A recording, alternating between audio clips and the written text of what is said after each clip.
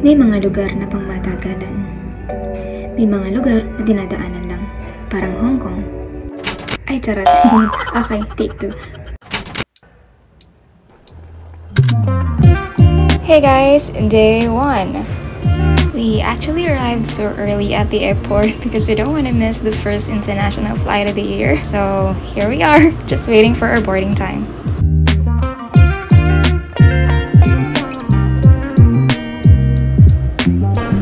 Here we go.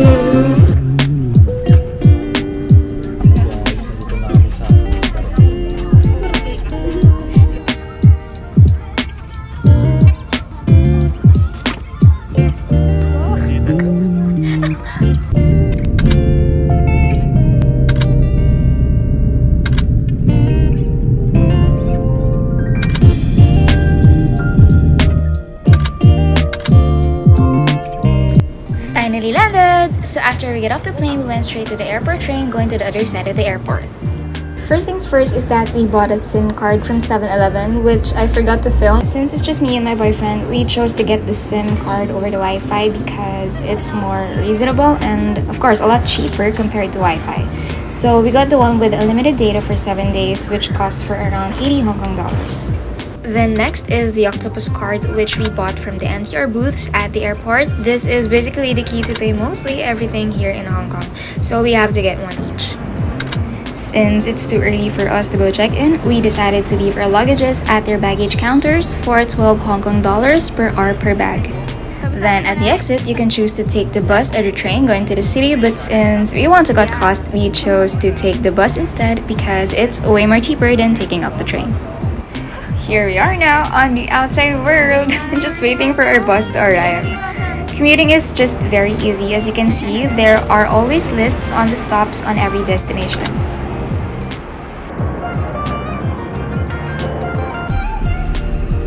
As you can see, this is our first stop using our Octopus card. Then we went straight at the upper deck of the bus to get an amazing view of the city.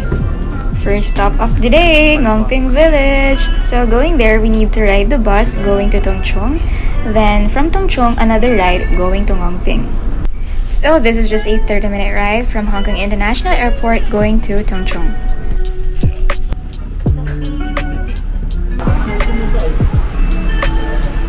May batang naliligaw. Hi guys, so ito kami sa 23 going to Big Buddha. Ang pinakamagandang babae ngayon na nasa Hong Kong. So dito sa Hong Kong normally 7 floor talaga yung mas nila. So dito masunurin kahit na walang dumadaan. Now, let's go!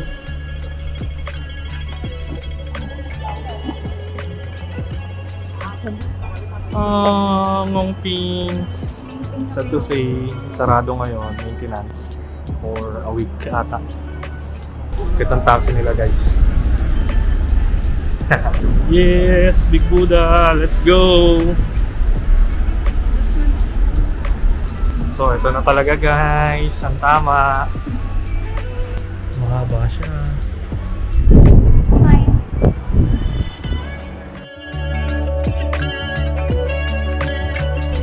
After an hour ride from Tung Chung, we are now here at Ngong Ping Village. So first stop is 7-Eleven. At this point, we are really so hungry. This is actually our first meal of the day since we get off from Manila.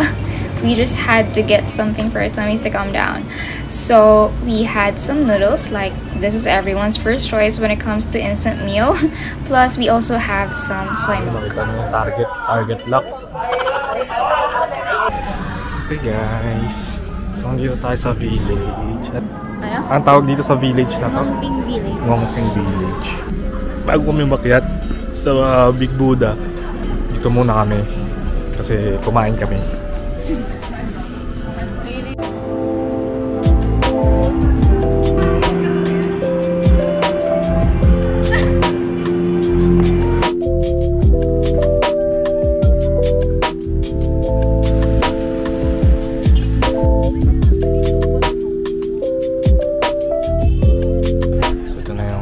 natin for today.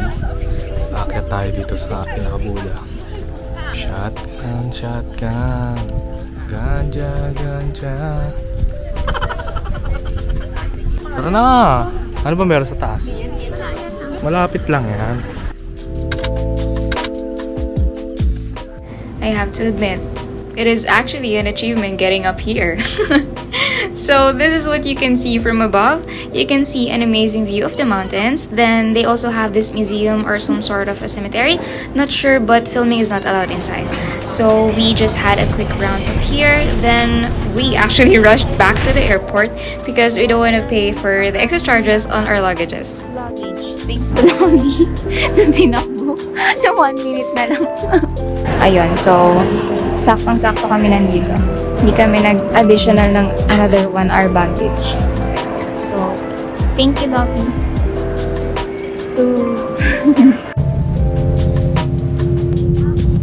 From Hong Kong International Airport, we had a 30-minute ride going to the city. Then finally, we're gonna get to check in. This is us now, luggage free. And now we're gonna go explore near eats around our place. Yeah. Dito tayo sa Jordan Street. Dito pinanak si Jordan.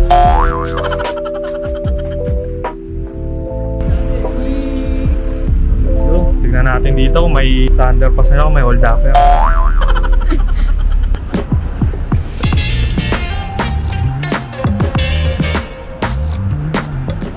Tayo sa Jordan Street ulit.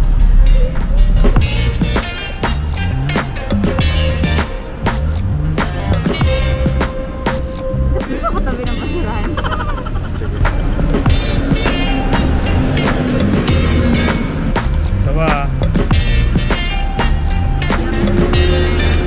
Mukhang expensive. Uy, ito may English translator nila. Walang price. Oo, mukhang bulaga. Quick tip, so here in Hong Kong they already have English menu, so we downloaded this photo translator app for our convenience, but this isn't that accurate, so you still need to comprehend a little.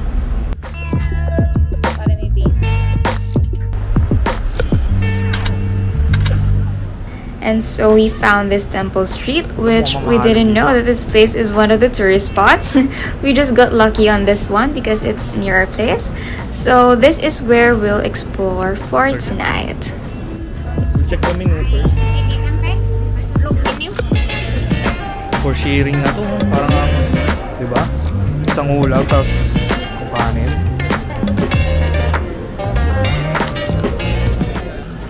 Temple Street is not just one street, but actually multiple streets. So there are a lot of street foods, food stalls, and cheap restaurants to choose from. The roasted duck. Day 2. It's a weekend, and we're starting our day today with, of course, coffee. First coffee stop shop, Cactus Coffee. This is just in the same building as to where we are staying. So I ordered an iced dolce triple latte for me, and he ordered hot cactus coffee. After coffee, we are now ready for our next destination. So going there, we took the train, which they call it here as MTR. So taking the MTR is very easy. They always have these directions to which exit you should take. So for us, we are going to the Hong Kong Cultural Center, so we are following this exit.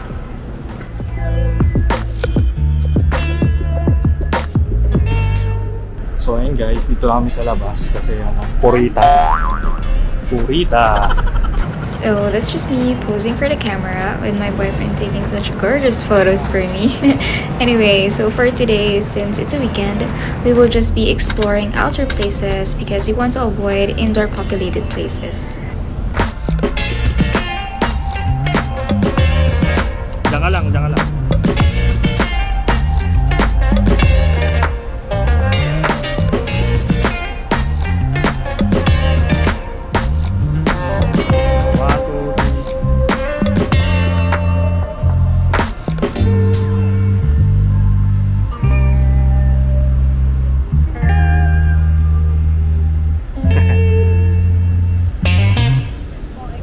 This place is like a one-stop destination where you can find famous tourist spots in one area.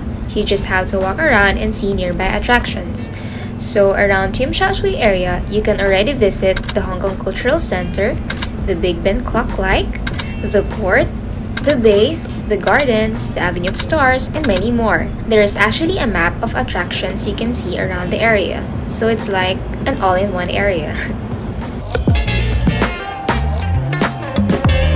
So you're now on our way to meet my Nina who's in Hong Kong, but I don't have a video of her because I'm shy. But yeah, she treats us on an unlimited lunch and took us to City Gate where all the who knows what happens.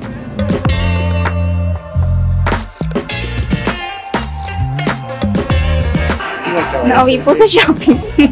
Nauwi po sa shopping ang Hong Kong trip. Wala na po kaming pera. Wala na po pera. And the disaster happened. So this is us on our way home, not knowing if we're sad or happy about the situation. But yeah, we must get an ROI for this.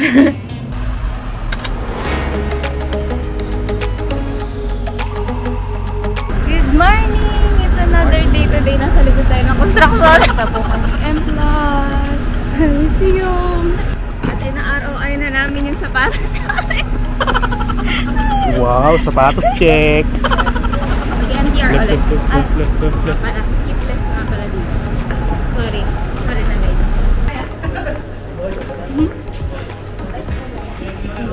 Going to the M+ Museum today. And then Cup Noodles Museum after. So yan, scheduled yung mga museum namin. Ayun. Maglo-load pa pala muna kami ng octopus card. Kasi wala na kaming load. So ito. Insert. Ay, bilis pala yan. Sorry. Then nag-insert 50 or 100. Oh my exact God. Value. Yeah.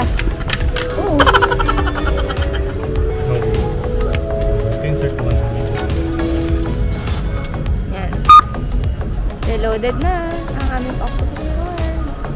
Ang octopus card magagamit mo kasi siya sa lahat. Kaya nga ako. Big bumigat yung bag ko. Waka mo. Nabukasan nga ng $200 dollars. Mabigat pa. Lupit. Ay, grabe naman. Ay, tingnan mo. Teka lang, tumabi mo ng store. Ako pa na reklamo, di ba? Oh my God. Up tayo. Up. Let's go. Ano ba nangyayari dito sa girlfriend ko? Nahulog yung pag. Guys, hindi man ganun karaming tao ngayon dito. Saan tayo? Buti nang basan daw kami. Saan tayo? Di tama ba? Diyan na tayo? Malalaman natin. Sige. Libre lang naman umakyat.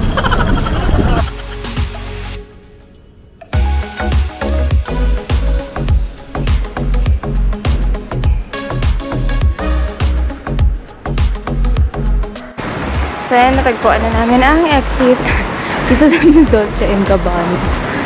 Akala ko mamimili ka dyan, love. Sarado. Sarado pa. Malas.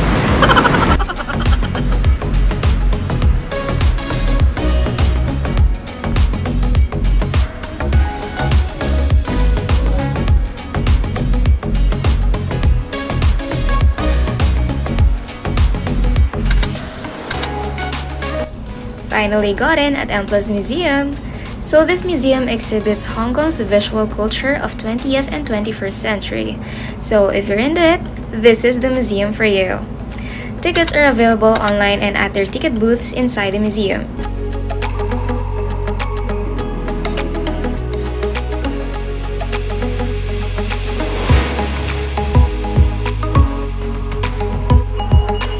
Next museum, Cup Noodles Museum.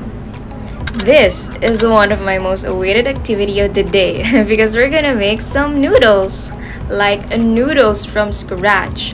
So I'm pretty much excited about it. So for the tickets, we purchased all their 3 workshops online because we want to secure our slots. Guys, I'm going to show Starting with our first workshop, we're gonna make some ramen. So this is like literally all began with flour and water, then from kneading to frying. This is a one-of-a-kind experience and we enjoyed it, so I'm giving this a 10.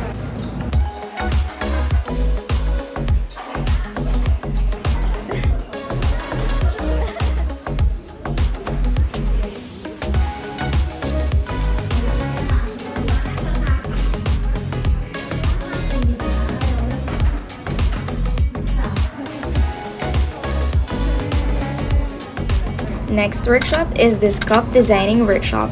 First is that you have to choose what flavors you want for your cup noodles, and then next is you have to design your cup. Then last is the granola factory. I don't have a video because videos are not allowed inside, but it's basically just the same thing as the second workshop, just that it's granola.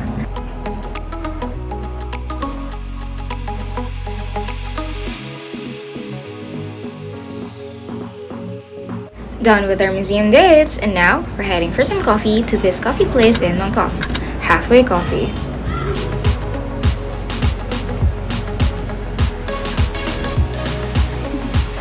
And now for one of the most awaited part of the day, visiting Mongkok, the famous night market and street food market in Hong Kong.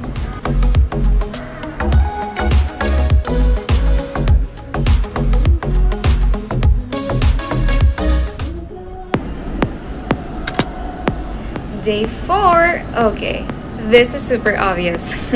So today we are going to Disneyland, and also obviously our most awaited part of the trip. Also, this is like everyone's reason for traveling to Hong Kong. So it's already my 4th time visiting Hong Kong Disneyland, but this is the most special visit because I'm with the love of my life. I'm with the one who I really wanted to, I really wished to visit Hong Kong Disneyland with. So here we are, just enjoying every moment.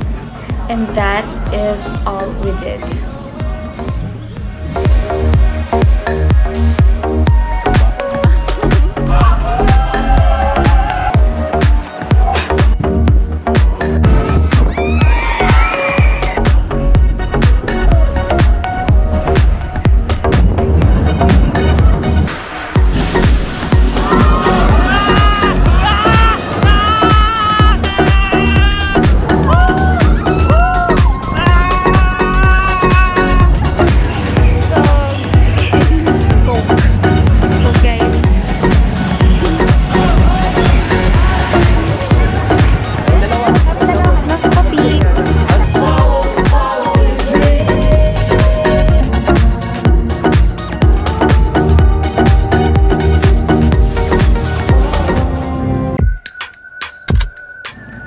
Day 5. Wow, we are almost near to the end of our trip. So of course, first agenda of the day, coffee. We ordered one of their specials of the day plus just a regular latte.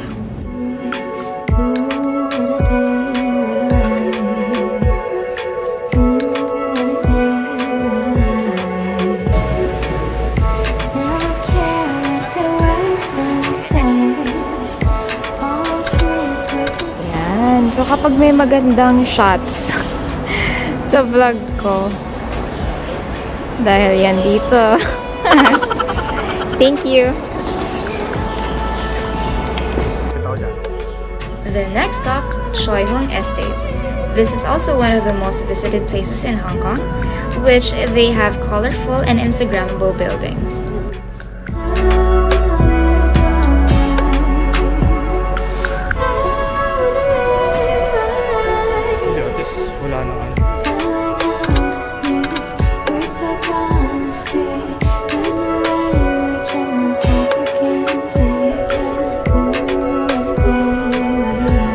And then last itinerary of today, we visited the Pig Tram. So this is where you can see the beautiful skyline of Hong Kong.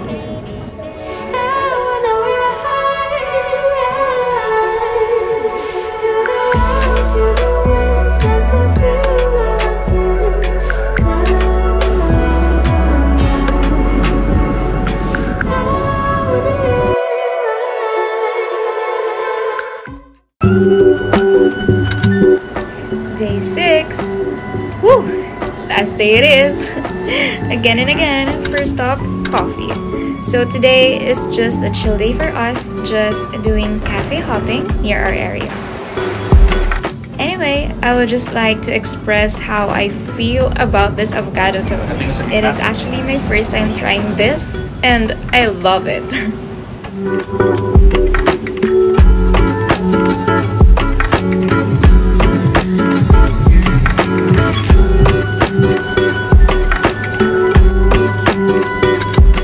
The next is we ate ramen for late lunch.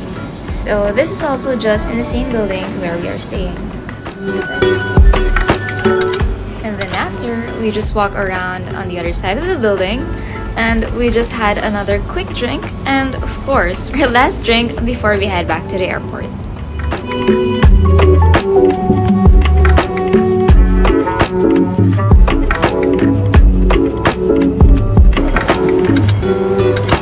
Whoa, I still can't believe this vacation is over. So we are now back at the airport and all I can say is this will always be a very memorable vacation in my life. So yeah, this is it. Thank you so much guys again for watching and for being here. See you on my next one. Bye!